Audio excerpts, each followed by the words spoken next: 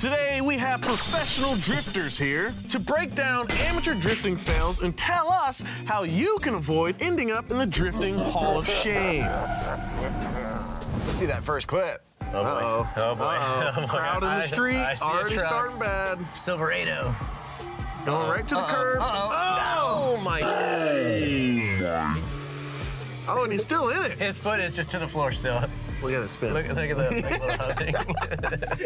My name is Dylan Hughes. I drive Formula Drift Pro 1. I drive the royal purple BMW E46 on GT radial tires with a 950 wheel horsepower 2JZ in it. I cannot stress this enough. Wherever you look is where you're gonna go, every time. So maybe he was looking to the outside, and you're gonna go on that wide line. If you pick your eyes up and move to the inside, easy as that, I swear to you, the vehicle will follow it. Very interesting. So when do you think this driver could have saved this little power slide? But when he got up in the morning, I think he could have just stayed home. I mean, that would have been the best. He did right on his initiation, so he probably turned the wheel in, set the weight to the outside of the car, gave it a whole bunch of skinny pedal, it steps out, and then he proceeded to probably countersteer just a little bit. You see how the wheels are turned a little bit. He just initiated full throttle, and the vehicle stepped out. His eyes were out wide, and he just kept it to the floor. Nothing horrible, the rig's not totaled, but he's not driving it home. Saw that coming. Yeah. From a mile away. I can't say I didn't do anything when I was young and dumb, or even dumb now. Bruh. But in a public road, come on. My name is Adam Knapik, and I'm a professional driver in the Formula Drift series since 2017. Good luck and bad luck, but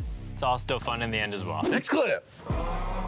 Woo, we're already in the action. Oh, all right. He's ripping. He's going hard. Nice. Oh, no. Oh, that is the last thing you want to happen. You gotta admire his, like, reach for the wheel on the center like that was gonna do anything. How did I not notice that? I was looking through the windows. Yeah, that'll do it. That'll do it. This definitely feels like Japan vibes, and he kind of has that style where he like flicked it back to angle like that.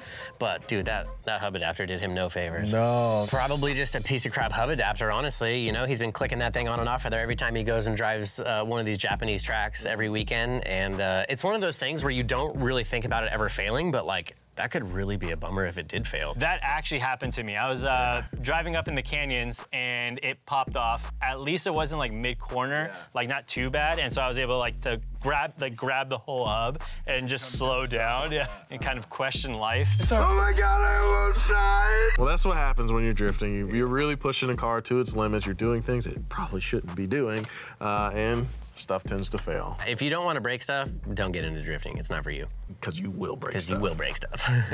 Let's go to the next clip. A Z. Ooh, near and dear to our hearts now. Yeah, looks like a cool track. Okay. He's getting it. That wheel looks like it's doing some moving. Yeah. Oh yeah, there it is. Those are loose lug nuts if I've ever seen them. Yeah. I don't care what anybody says. They always say they torque them down. They blame spacers. They do all types of stuff. It's always the lug nuts. People forget that metal expands and contrasts under like hot and cold temperatures. Yeah, so especially when you're doing drifting and a bunch of clutch kicking and like just like shock loading the driveline. Yeah. Stuff can loosen up. You should always retorque your wheels every couple laps. It's really not hard to do. Absolutely. Just have a checklist in your head. Like the big ones is obviously a nut and bolt check with torquing down the lug nuts, because that'll cause a big problem. And then make sure your safety stuff is okay. Make sure your steering wheel is really attached. clicked in there. Accountability is key for sure. There's one dude that does the torquing, and if something goes wrong, then exactly. Yeah. Make sure you go prep your car before you go stress it out, all right?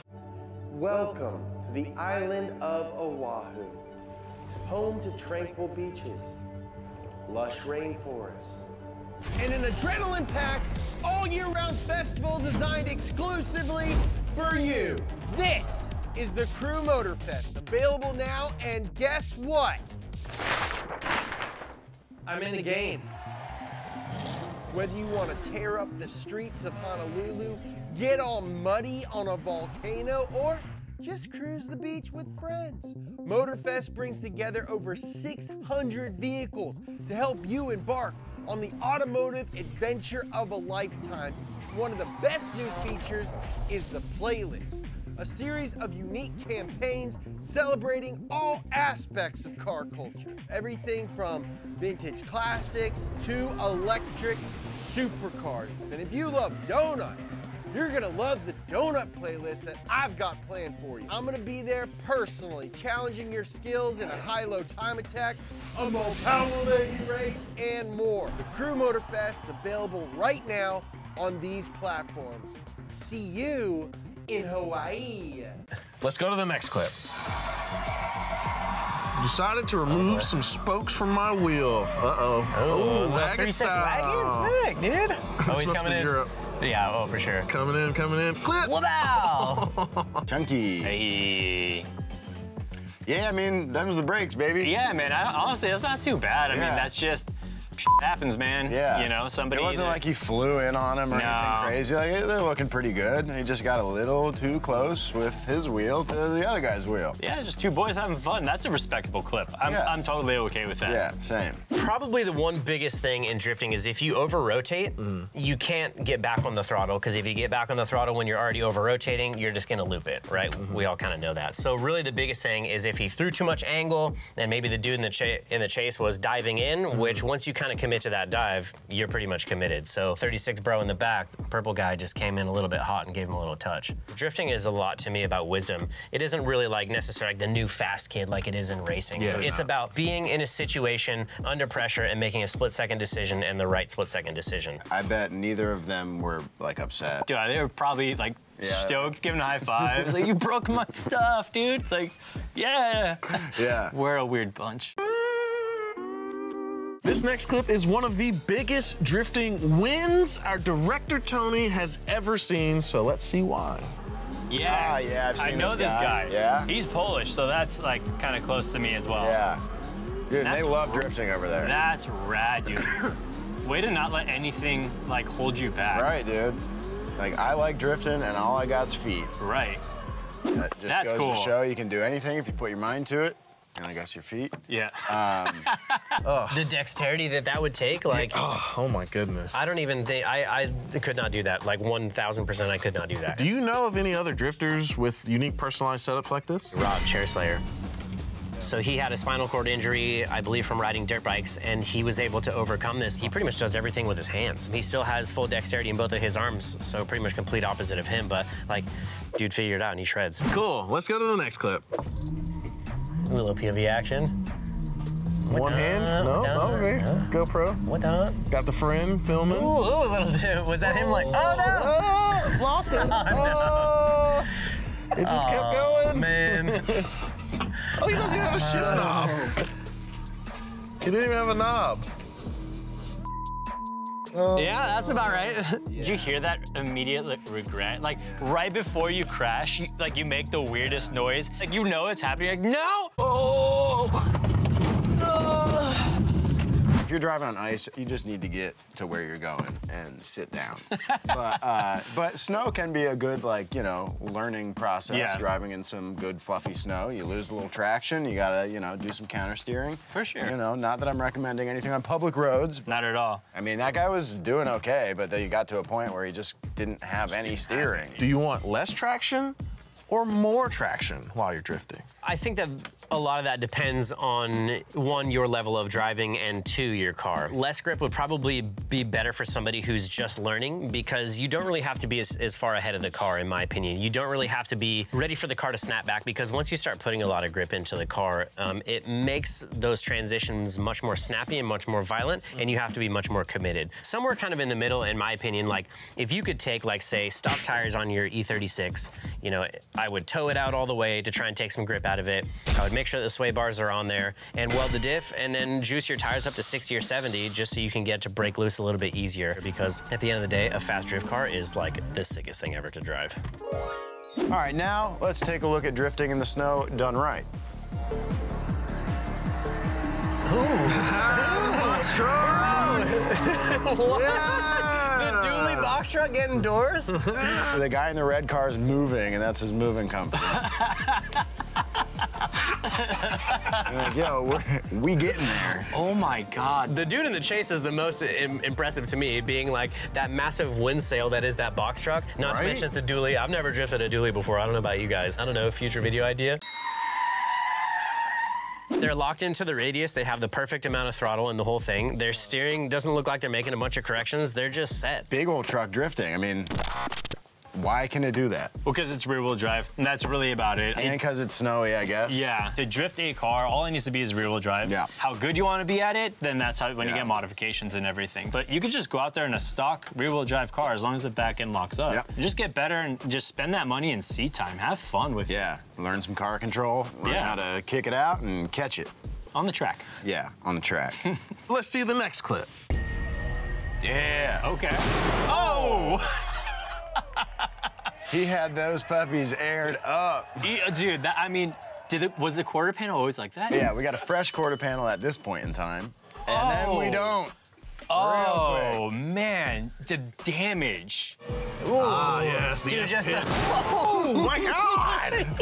Whoa! That was amazing. Whoa! He's like, yeah, what's up? I just totaled my rig. All right, this isn't drifting. This isn't drifting. This is one of those, what do you call these? That's called a one-tire fire, and a pretty stellar one at that. I'll give him that. What's really common in like the burnout scene is you just get old Like tires, takeoffs and cheap stuff, tires, yeah. and so when tires are old and all that, they're more brittle. I think that tire was probably like a dry rotted tire, and it just, most likely. that dude was to the floor, and then like, because that thing is leaned over so much, Oh, that's what happened. It touched back down. touch back down, and I'm sure that that tire's probably doing 120 miles an hour, Oh, yeah. and it's probably some old thing, because he knew he was gonna go out there and burn them off for the crowd, so he's like, I'm just gonna burn these things up. Yeah, I mean, tires, especially when you got them cranked up, which this guy obviously did, they can be dangerous. So Watch keep your that in kids. mind.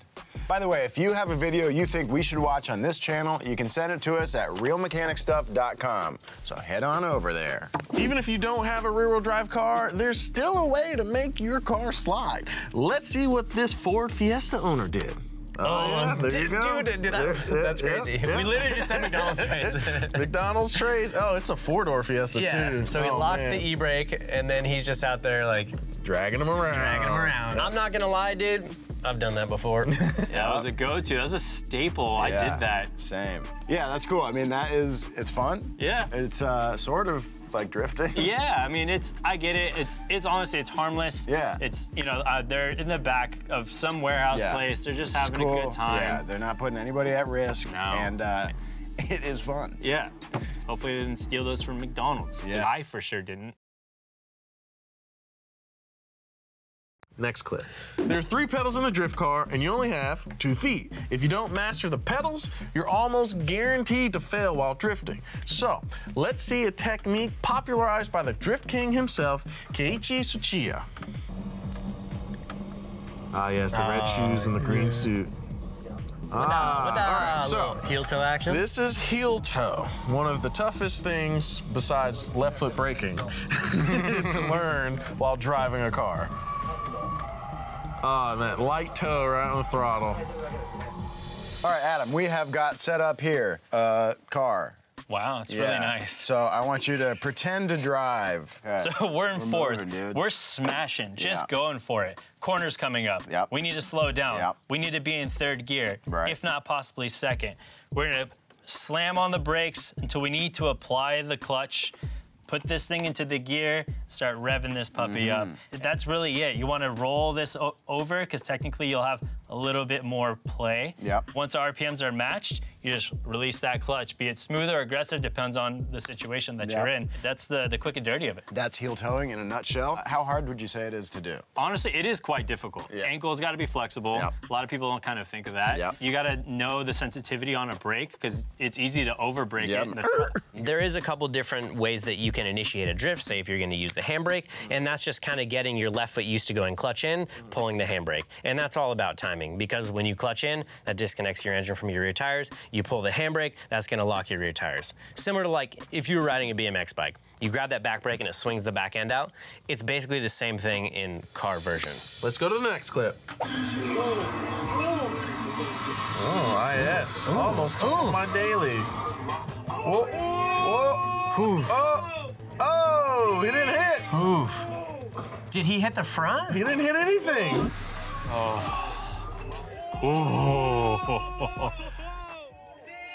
Lucky. Yeah. Lucky. The best is that they give him props. I don't know if they actually think he had a skill set and wanted to do that. He lucked out. Yes. I'm sure as he's dapping them up, he's like, Next time his friends are like, yo, let's go back to that parking lot. It's rainy. He's gonna be like, I got work. And my girlfriend, and it's like crazy. Yeah. All right, let's move on to the next clip. ABS.